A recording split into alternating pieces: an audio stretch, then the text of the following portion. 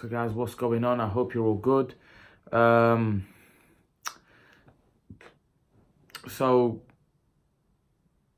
Shawn Porter says that he feels that this fight has come at the wrong time for Keith one-time Thurman. He feels that Keith Thurman is not ready for Manny Pacquiao, and he believes Manny Pacquiao will beat Keith Thurman.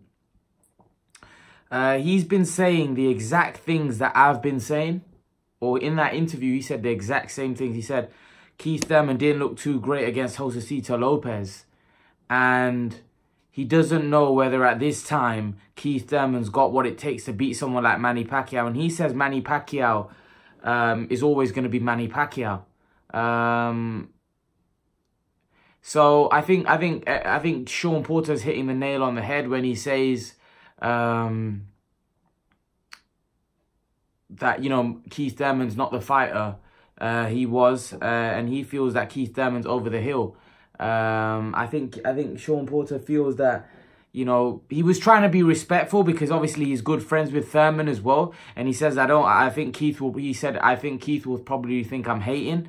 But I just think this fight's probably come at the wrong time for him. And I totally agree with Shawn Porter. I just feel that, I don't feel that Thurman's got it anymore, if I'm honest with you. I just feel that you will see on the night when Pacquiao fights him, I think he's fighting a guy of a much higher level. And I just think Pacquiao will probably blast him out of there, if I'm honest. Shawn Porter knows Keith Thurman well because he's fought him. And he knows what kind of attributes Keith Thurman has. And he goes that, you know what, when he fought Lopez, a lot of people were expecting him to get Lopez out of there. But he just couldn't do it. I also feel that Keith Thurman, to me, is a bit gun-shy. I think that he's not fully recovered. In that fight against Lopez, he hadn't fully recovered. Now, we don't know whether that's a long-lasting injury, whether he'll ever recover. Because he was out for a very long time. He was meant to fight, I think, Jesse Vargas, or he had a planned fight with somebody, and then that got cancelled because he wasn't ready. So, again, it just shows that after 2 years out, he had to cancel another fight because he wasn't ready. He didn't feel he was in physical shape to continue. So, again, I just think that Keith Thurman's body, in my opinion, shot to bits.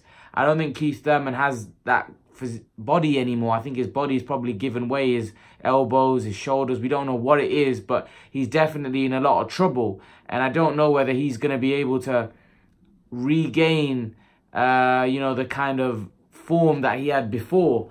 Before the injury. I just don't know. I think Danny Garcia fight took a lot out of him. I think he got injured, and Danny Garcia, I think there was rumors at that point that he broke his elbow. He broke Keith Thurman's elbow, and I just don't think Keith Thurman's been able to recover from that injury. And I also think that injury has not just affected him